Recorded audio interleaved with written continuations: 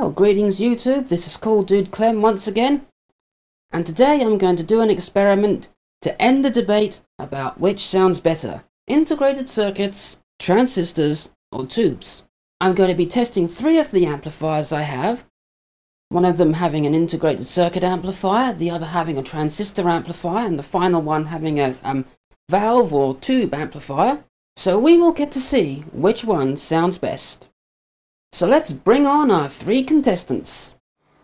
On the far left, part of a computer surround sound system from around 1998, and it has a chip amplifier. Next along, a Sharp RD707 tape recorder from around 1967, and it has a transistor amplifier. It proudly boasts that on one of the speakers. Further along, last amplifier that we will test, the Pedoscott from about 1960, which has a valve amplifier, or tube amplifier if you live in the States.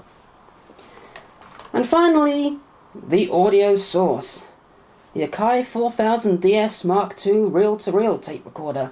And for those of you wondering what this is being recorded on, well, is this a VCR here from probably this century? And I found this in the trash, and I took it home, and it works absolutely perfectly. I haven't had to do anything to this VCR at all. And this is the VCR that is recording this. And just to prove it, I will unplug one of the things here.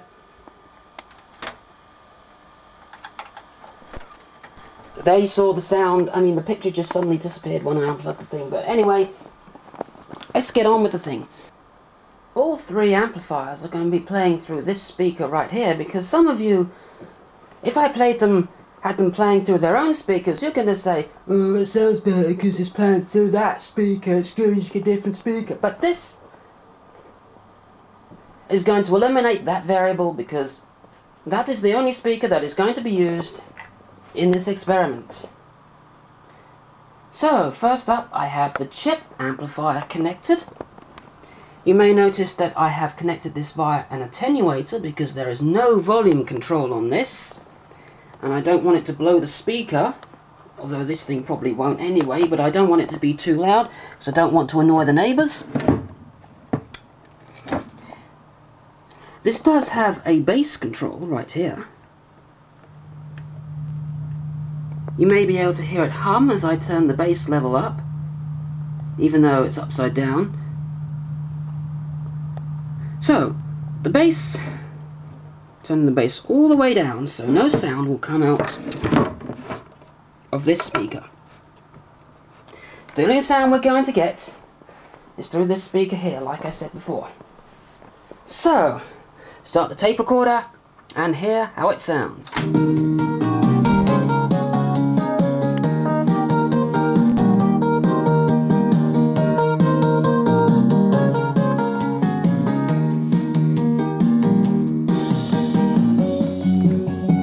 No sound coming out of this speaker here.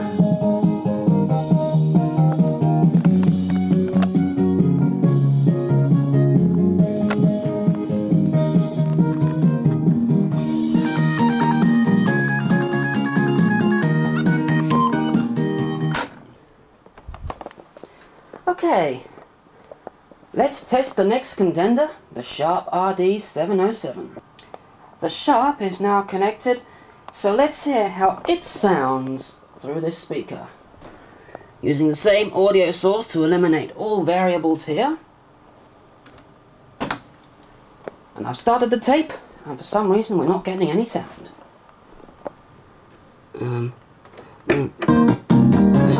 Just a bit of a dodgy connection, that's all.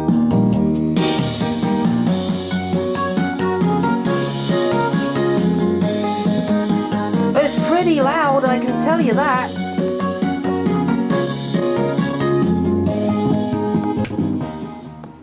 Just to prove that this is what's doing it.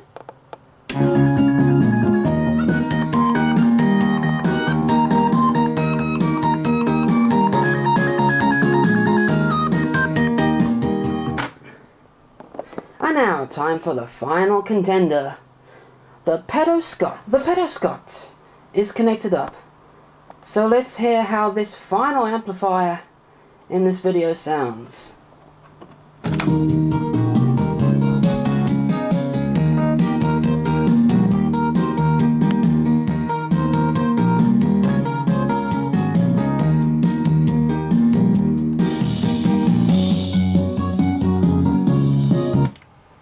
Just to prove that this one is doing the amplifying this time.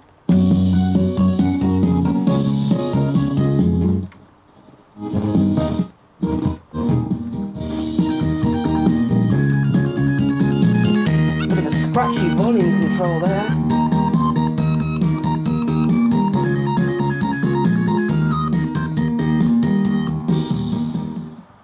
Well, I don't know about you, but in my honest opinion, this one comes in third place. This comes in second place. I don't know why the speaker looks so bad on that. It doesn't look bad, only looks bad on the camera, but anyway. But the winner has to be this, because it just has the best sound out of all three. And you know why? Because it has a tube or valve amplifier. And that's the end of this video, so until next time, goodbye.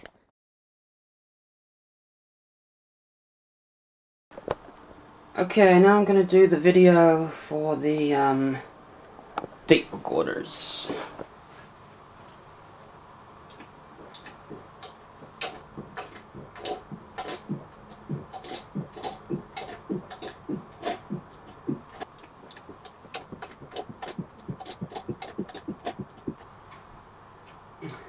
And of course, give the tape time to... On the far left, something.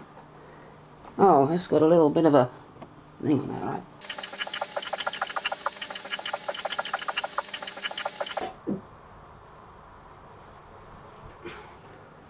Actually, I think Dad's here somewhere. I'll just get this queued up ready.